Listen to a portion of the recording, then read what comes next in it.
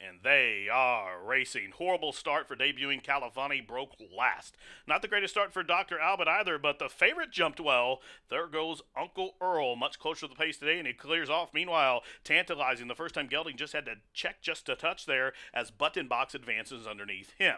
Out wide and advancing, his penthouse kitten in between horses hopped up. Now, after that slow start, the son of Blaine, Califani, is probing up the fence. He's raced up into fifth. He's about 3 lengths off the lead, covered up by both Banana Pepper and Dr. Albert. Still 2 lengths back to Leave It to Kitten, and one jump at the back of the pack, the quarter 23 and 1/5 second. Uncle Earl, the 6-5 shot on the Bill Daily, shows the way by 2.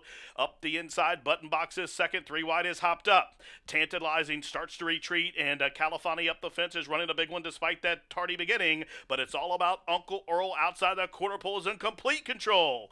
Took him through a half in 47 and 1, and Uncle Earl is in the clear, and Uncle Earl is ever widening. He's in front by 6. The battles for the balance as Button Box and Hopped Up are going to have to hold off a late charging Leave It to Kitten, but with a 16th left to go, you can put a ring around Uncle Earl. Uncle Earl, much the best. He's going to get punched home by about a half a dozen in the end. Hopped Up was second, Leave It to Kitten third, and Button Box held fourth.